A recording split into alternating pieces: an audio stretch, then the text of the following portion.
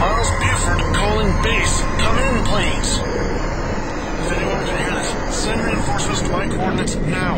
We need help. There's something inside the dome with us. We're not sure what they are, but there's a lot of them and they're fast. We've already killed 2 of my team members, and we don't know how much longer.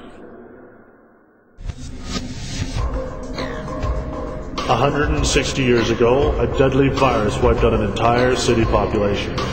Every man, woman, and child had died. Though with an unforeseen problem with the virus, it remained active for 150 years. The virus somehow mutated into a form of mold, which spread, covering the city's structures.